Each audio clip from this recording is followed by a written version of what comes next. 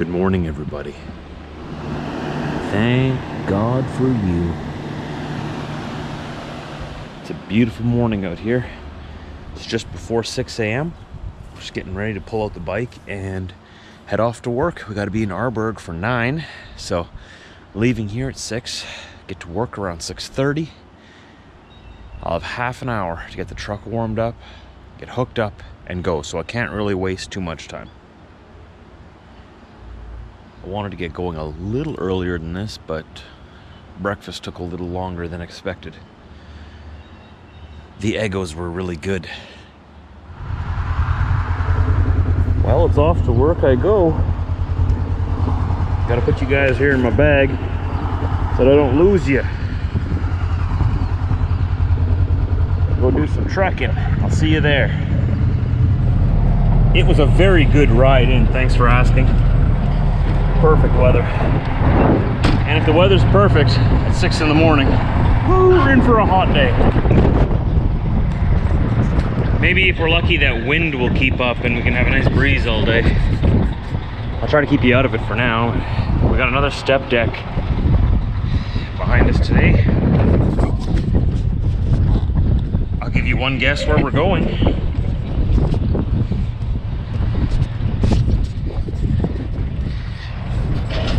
Working back here. Did you guess Arborg? Oh, you smart people. You're smart. How did you guess that? How did you know? Just want to make sure that they're all inflated. This is the trailer that had the air leak. I crawled underneath here before just to make sure that it was fixed. You can see right there, New Airlines. That's what had worn through. That's all good to go. Trailer's good to go. Let's head up there. A little bit narrow. I know what you're thinking. Yesterday's bugs are still on the windshield. What's going on, Tripper Josh? I know. I didn't have as much time today. I have to get going. I can clean them off when I get there.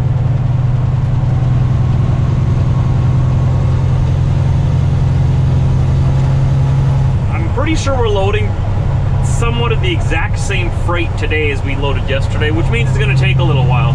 Another reason I don't want to take any longer to get there. The longer I take to get there, the longer I gotta sit there, the longer they gotta sit there, and the longer everybody's day is.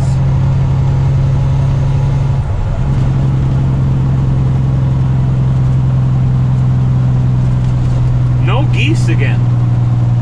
There's a bunch of ducks in the geese pond. The ducks took over the pond. Oh no, there must have been a war. The ducks won. That's surprising, because those Canada geese are pretty vicious. Surprisingly, they would cede that territory. I guess that's life, you know? You can only have it if you can hold on to it. There goes another one. And there's another bunch behind me. For those of you familiar with this area, this is the highway up to Arborg. This is Highway 7. And in Stony Mountain, which is just up the road here, at the end of the 4-lane highway, there's gravel pits and stuff, and constant traffic of gravel trucks and stuff. And another one. So my question is, do these gravel trucks not have to stop at that scale that we just passed? Because yesterday I came up here and the scale was open and lights were flashing. I pulled into the scale, so did like every other driver that wasn't a gravel truck. But I saw every single one of these gravel trucks blow right past the scale while I was there. So there's another one coming up behind me, says constant traffic, right? So there was at least like 20, I'd say 15 to 20 blew past the scale while it was open. Do these gravel trucks not have to stop for the scale? Are they exempt in some way? And why? And nobody was chasing after them. Is it sort of like, hey, if we all blow by the scale, he can't catch all of us? Is that sort of the attitude? Like, aren't they? They're supposed to go in there, right? I don't know. Let me know. This is where the A-Team van was last time. Now they got a different vehicle here. Is this truck from the A-team also. It's nice. Maybe not. I wonder if it's the same owner. I wonder where the A-team van went. And what's the A-team? Everybody in my comment section was saying, that's the A-team van! I don't even know what that is. Or maybe I do and I just can't think of it right now.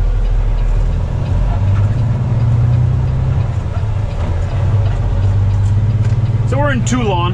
I got a trailer full of goods going to Drummondville, Quebec, or Drummondville, Quebec. I think that's how they would say it. I don't know. Let's just Drummondville, Quebec. Same place as the other trailer's going to that we loaded yesterday. And there's one more trailer coming after me yet. He was getting loaded as soon as I left. It's going there as well. A lot of stuff going out there.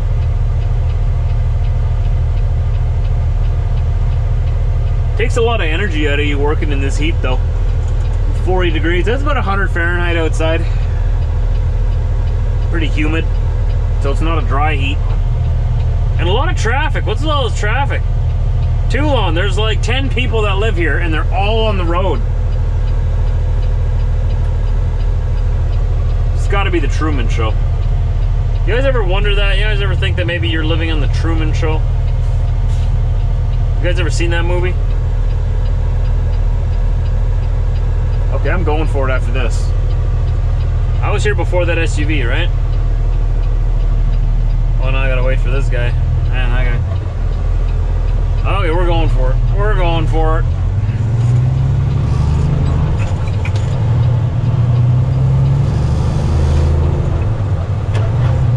Wonderful. I'll take the heat over the cold, though, any day. Though the good thing about when you work in the cold is you can put more layers on. When you work in the heat, you know this joke, right? There's only so many layers they'll let you take off.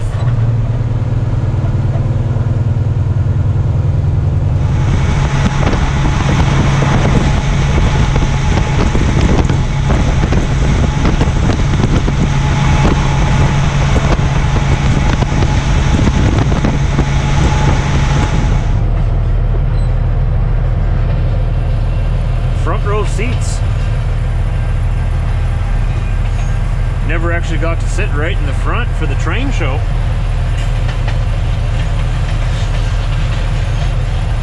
Not at this crossing anyway. This is the East Perimeter, the one railway that still goes over the highway where they don't have an overpass yet. It's still faster to go this way than to go around the west side for me though. Oh look, there's the end. That was a short show today. It was only about a mile long.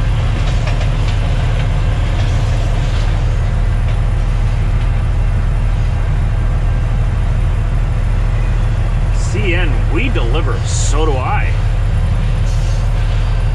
I deliver faster. Alright. And we go past these tracks here.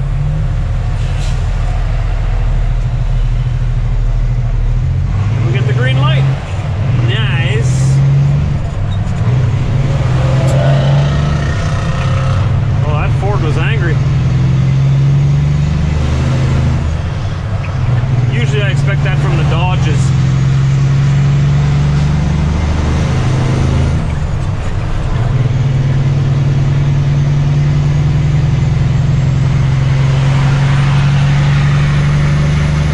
A lot of cars behind me. Not only did they have to wait for a train that was a mile long, now they gotta wait for my slow butt to get into gear and get up to highway speed. We're still only at 80 kilometers an hour. That's all I got. 90.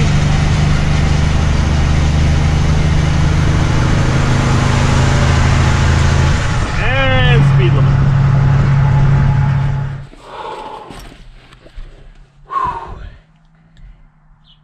Not much filming today, but it was the same thing we did yesterday, so I don't like to repeat myself too much, so we'll find something to share with you this evening. It's Friday, so there's that. That's exciting. I'm headed into Winnipeg on my bike right away, so I gotta go meet someone, And then head home after that. Britt's working till about 9 o'clock tonight, and she said she's bringing home Wendy's. It's Friday, so it's like cheat day or something. Not that I'm on a diet. People always say, what about your diet, Trucker Josh? What diet? I'm not on a diet. I'm just trying to watch what I eat, but every now and then, I mean, Wendy's. All right, Wendy's. It's one of my favorite fast food restaurants. I don't know, I just like their burgers the best. Burger King is awesome too. We don't have a Burger King in Steinbach though, but we just got a Wendy's. Maybe that's why I'm excited about it, because it's something new in town, right? Wendy's. But first, we got to get ourselves over to my bike. I park it across the yard on the concrete, or on the asphalt, because I don't want to park it on the gravel here. I don't trust it. And it's all the way in the back here. I'd like it to be more around where people can watch it all day. Not that I don't care about my pickup, but I don't know, a motorcycle's a little different. And I'm a little nervous about leaving it outside in this heat, so I hope she's okay over there. But anyways, I will talk to you in a little bit. We'll hang out this evening. Check this out. I am a super smart guy because I bought smart water today. It makes you smart. Science. I have some exciting news. I was waiting to share it, but I can't help myself. I sold my motorcycle. She's gone. It went fast too. I only had it listed for, well, I had it listed for 2 weeks. And sold her, and I bought a 2005 Yamaha V-Star 650. So it's not the big V-Star, it's the 650. It's big enough for me. I don't carry passengers with me. It's got custom exhaust on it, so it sounds real nice. It's loud, but it's not obnoxiously loud. I pick it up next week, so I'm excited to show you guys that. I can finally move over onto a cruiser bike and feel more comfortable riding. The sport bike's just not really my style anymore, and I do a lot of highway riding now too, because I live a ways away from work and I commute into work, and we're moving out to the country, and a sport bike isn't really ideal for riding down the highway all the time. So we got a cruiser. I'm looking forward to showing it to you when I get it. So that'll be next week sometime. It's going in to get safetied on Monday, and whenever they're done with it, we can go sign all the papers and finish that all up, and I can take possession. So I'm doing a lot of riding this summer. Right now, I'm trying to go get a new helmet. I'm going to get a skull bucket helmet to go with the cruiser style. Obviously, I'm not going to be wearing my off-road helmet. That's why I said I was waiting to get a new helmet. Remember, I said I'm waiting for a few things to fall into place. I wanted to get a new helmet that would match my new bike. But I wanted to make sure first which new bike I was going to be riding so that I could get one to match that. All right? I didn't want to get a helmet. I guess I could have just gotten the helmet and then gotten a bike to match the helmet, but either way, I'm going out to get a skull bucket today. Honda in town here. I went to go check to see if they were open. It's like a motorsports shop. They're closed apparently today, on Saturday. Apparently they don't want to make money because they close early during the week, and when everybody is like off work and wants to go out and spend their money, they close. I don't know, I showed up there, it says Saturday's closed, only open Monday to Friday. I'm like, what kind of business is it? You're a motorsports store. The weekend is when everybody wants to come out and spend money on recreational stuff, you know? Why are you closed on the weekend? So I'm going to Canadian Tire, but I think I can see from here already, there's a long lineup. I don't know if they increased restrictions again or something. I don't know, but there's a long lineup to get into Canadian Tire, and I don't want to wait in line. SAR is in town, though. Maybe I should go check them out. They'll probably be open. You know, I'm going to go check them out first. Well, then again, I need to get into Canadian Tire anyways because I need to get a few things. I need to get more like that line for my weed whacker. Alright, we'll go check out. We'll see how long the line is now. This is the old Safeway building off to our left. It's abandoned right now. I don't know why it's still standing here and why no one's buying it. I've heard rumors that they're asking for too much money. I don't know, that's our abandoned building here in town. Then there's the Timmy's, of course. Of course. And just behind that there, that's where all the trees are there. That's Tim Hortons. I mean, pardon me, that's Canadian Tire, past Tim Hortons. Oh, and the lineup doesn't look as long as it did before. Oh, it's still out here a little bit, though. Look at all these people waiting out here. I don't have a stop sign, buddy. I know, it doesn't make sense. Oh, man, look at this. Ridiculous restrictions. Ridiculous. But they can only allow a certain amount of people in the store at once, so that's what all this is about. Oh, we'll find a parking spot and drag ourselves over to the line. It shouldn't take too long, I guess. Gotta get a few things. I'm so sick of all this already. Just so sick of it. Just ridiculous. Are you gonna take up both spots, man? Why are you parking in the middle of that whole thing? You got lots of room on the other side there. Alright, well, I had to stand outside for a little while, but we made it back to the truck. Got all of our stuff. I settled on a helmet here. I had two choices. It was either a plain black cruiser helmet or one with flames. And I would have gone with the regular black helmet, just because that fits any bike. But mine has flames on it. You'll see it when I pick it up. And I think that'll match. And it's something different. It's not just a plain black one, right? It's still black. It's just a little bit more unique. It's funny. It was like, it was $10 more just for that, just because it had a fancy flame job. It's a flaming helmet. I'm funny. All right, let's get out of here. Head back home. I can't wait to pick up the bike. Oh, I can't wait. It's gonna be a good day. The lineup here actually moved a lot faster than I thought it would. I thought I'd be out there for a half hour. Maybe like 5 minutes. Wasn't bad at all. There's a lot of people here. And inside was just packed too, so.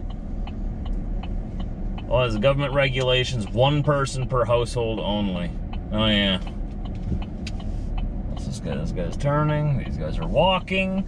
I am turning. Why are you just sitting there, man? You're making me nervous. Lots of room for you to make your turn. Okay. Slowly make my way through here. I don't want to hit anybody. What was that all about? Did the cart person scare you?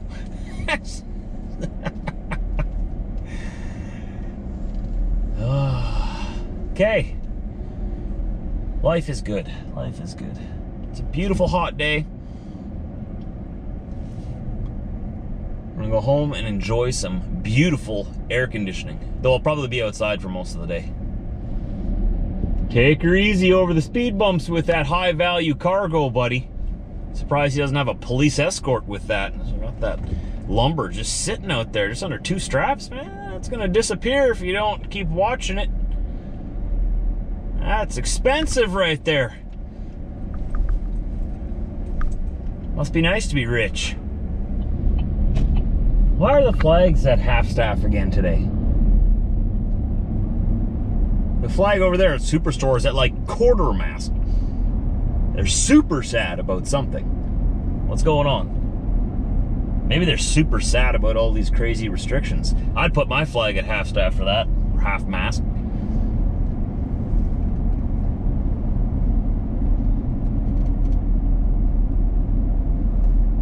But the world is crazy, isn't it? The world is crazy. Doesn't matter what side of the issue's going on right now. Doesn't matter what side of it you're on. It's all around sad state of affairs. But hey, here's to a better future. Let's go home and grab a nice cold beverage and cheers to a brighter, happier future with a cruiser motorcycle. Ha! See? It's gonna be a good day. Getting a new motorcycle. Well, it's not new, it's a 2005. But it's been very well taken care of. Very well maintained. It's like brand new. It's got, I think it's got 8,500 miles on it. Which is probably, well, it's pretty close to 10,000 kilometers, which isn't bad, because my bike had close to 8,000. So it's only a couple of thousand more kilometers. So I would have had about 6,000 miles on my bike. So And mine was a 2013. This is a 2005. It's pretty low mileage for that year. It's got the V-twin. I told you, right? It has some custom exhaust on it. So the stock V-Stars aren't very loud, but this one has a nice throaty rumble to it. It's going to be very satisfying starting it up in the mornings. I already told my neighbor about it. I know my neighbor. I'm going to have to keep it down. He didn't ask me to. I told him. I told him I sold my bike, and then I got a cruiser. And it's going to be a little bit more of a rumble in the mornings when I get going, but I'll try to keep the noise down as much as I can. You know, I'll roll it out to the street, and I'll start it there, and I'll just putt out of the neighborhood. You know, I won't be one of those neighbors that, you know, starts it up first thing in the morning and revs it up, waking up the whole neighborhood, and then act all surprised when the neighbors complain about the noise. Have you guys seen those, I'm sort of addicted to TikTok, I'll admit it. I watch a lot of TikTok. These guys who are like all surprised, like, oh, my neighbors called the cops on me, I don't know why. And then they start up their vehicles, like straight piped, like Mustang GT 500, and it's straight piped. And they're like, I don't know why they keep calling the cops on me. Started up at 6 a.m. every morning. Like, dude, that's very unneighborly. Not very neighborly. All right, you gotta be friends with your neighbors. You gotta live together in close proximity. You gotta get along, even if you disagree on some things. We're very lucky to have very good neighbors on both sides of us. I really like our neighbors. We really lucked out. We got a good spot, you know? If we don't end up building for 10 years, I'm totally fine being where we are. Unless if they sell. If I see a for sale sign going up in their yard, I'm taking it down. I don't want new neighbors. Unless maybe, oh, maybe they'll sell it to some nice people too. We had really good neighbors at our old house too. We only had one neighbor right beside us, and they were really good too. So I've never had to experience life with nasty neighbors. You hear stories about it all the time. Oh, what a miserable life that would be. Because that's where you live. That's where you spend all your time relaxing with your family. And if you just don't get along with your neighbors, or if they're like just jerks to you, it would make life very miserable. But thank God we don't got to worry about that. Thanks for watching today, guys. Really appreciate it. Thank you. Thanks, guys.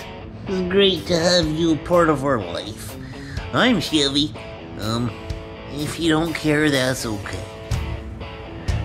But I care. I like you. I hope you like me. I don't really care. I just want to sleep. Y'all can do what you want. Just don't bother me. Oh, hi. Is this Kevin if I was putting my face against my build? Hit the like button of even those things that are not good. Yes. Is that good? Is that good? Very good, leader. Good job. We'll see you guys tomorrow. Hope you have a good weekend.